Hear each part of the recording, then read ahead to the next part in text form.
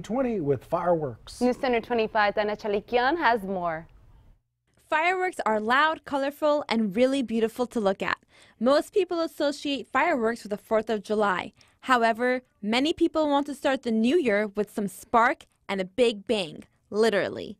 Surprisingly, sales are much more around this time of year than during the 4th of July holiday. Alamo Fireworks manager in Victoria says that this is their busiest time of the year. For this particular part of Texas, New Year's is our best selling period.